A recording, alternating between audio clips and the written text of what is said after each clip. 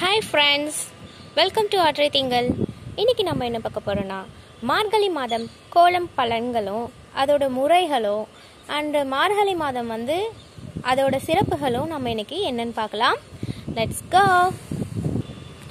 பொதுவாக மார்கழி மாதம் நம்ம மற்ற நாளில் கோலம் போடுறத விட மார்கழி மாதம் முழுசும் கோலம் போடுறது ரொம்ப சிறப்பானது.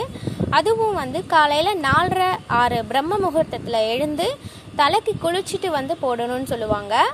குளிக்காமல் நம்ம மார்கழி மாதம் கோலம் போடக்கூடாது. நம்ம போடுற கோலத்தில் காலையில் 4:30-6 போடுறதுனால அந்த டைமில் ரொம்ப தூய்மையான காற்று இந்த மாதத்தில் இருக்குன்னு சொல்லுவாங்க. அதனால் பெண்களுக்கு ஆரோக்கியம் ரொம்ப நல்லா கிடைக்குமா அந்த காற்று நம்ம சுவாசிக்கிறதுனால. அதுக்காக தான் இந்த மாதம் அந்த டைமில் கோலம் போடணுன்றதாக அந்த டைமில் கோலம் போடுங்க அப்படின்ட்டு சொல்கிறாங்க.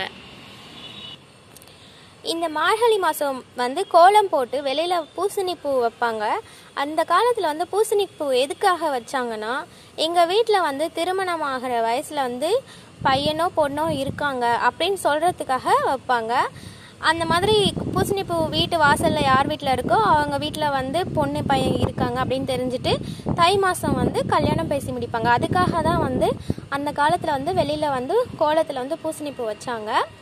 அது மட்டும் இல்லாமல் நம்ம பூசணி பூ அந்த மாதிரி சாணி பிடிச்சி வைக்கிறதுனால மகாலட்சுமி அருள் கிடைக்கும்னு சொல்லுவாங்க. பூசணி பூ இல்லைனாலும் செம்பருத்தி நம்ம வைக்கலாம். நம்ம இந்த மார்கழி மாதம் முழுசும் போடுற கோலத்தில் வண்ணம் சேர்க்கிறதும் ரொம்ப விசேஷமானது. அது மட்டும் இல்லாமல் நம்ம போடுற கோலப்பொடியில் கண்டிப்பாக அரிசி மாவு கொஞ்சம் கலந்துருக்கணும். ஃபுல்லாக அரிசி மாவில் போடலாம். அந்த மாதிரி போடுறதுக்கு நிறைய பேருக்கு வராது. அதனால் நம்ம பாதிக்கு பாதி அரிசி மாவு கலந்து கோலம் போடணும். அது எதுக்காக பண்ணுறோன்னா, இந்த மாதம் மழை அப்புறம் பனி இருக்கிறதுனால நிறையா ஜீவன்களுக்கு சாப்பாடு கிடைக்காது. எறும்பு அந்த மாதிரி இருக்கிற சின்ன சின்ன பூச்சிங்களுக்கெல்லாம் நம்ம அரிசி மாவில் போடுறதுனால அதை அதோட சாப்பாடாக அதை எடுத்துக்கும்.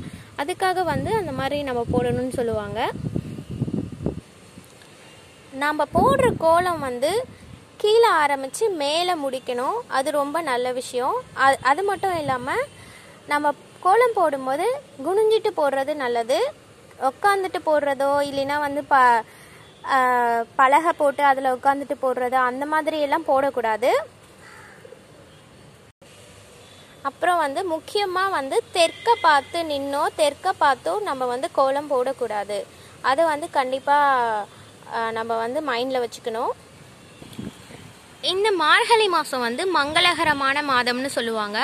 இந்த மாதம் முழுசும் ரொம்ப விசேஷமானது. எல்லா கோவில்களையும் சிறப்பு பூஜைகள்லாம் பண்ணுவாங்க. நம்ம இந்த மாதம் மட்டும் நம்ம கோயிலுக்கு போனால் கூட நம்ம இந்த வருடம் ஃபுல்லாக கோயிலுக்கு போன பலன் கிடைக்கும்னு சொல்லுவாங்க. கண்டிப்பாக மற்ற நாளில் கோவிலுக்கு போக முடியலனாலும் இந்த மாதமாவது கண்டிப்பாக எல்லாரும் கோவிலுக்கு போக கொஞ்சம் ட்ரை பண்ணுங்கள். முக்கியமாக இந்த மார்கழி மாதம் நம்ம குளிக்காமல் கோலம் போடக்கூடாது. அது மட்டும் இல்லாமல் நிறைய பேர் முன்னாடி நாள் நைட்டே கோலம் போட்டுருவாங்க. அந்த மாதிரியும் நம்ம பண்ணக்கூடாது. முடிஞ்ச வரைக்கும் நம்ம காலையில் 6 மணிக்குள்ளே எழுந்து கோலம் போடுறது தான் ரொம்ப சிறப்பானது. அவ்வளோதான் ஃப்ரெண்ட்ஸ். இந்த மார்கழி மாதம் பற்றி எனக்கு தெரிஞ்ச சின்ன சின்ன குறிப்புகளை நான் உங்ககிட்ட ஷேர் பண்ணிக்கிட்டேன். கண்டிப்பாக இந்த மாதம் உங்களுக்கு சிறப்பாக இருக்குன்னு நான் நினைக்கிறேன். இந்த வீடியோ பிடிச்சிருந்ததுன்னா லைக் பண்ணுங்கள், ஷேர் பண்ணுங்கள். மறக்காமல் நம்ம சேனலை சப்ஸ்கிரைப் பண்ணுங்கள். Thank you all.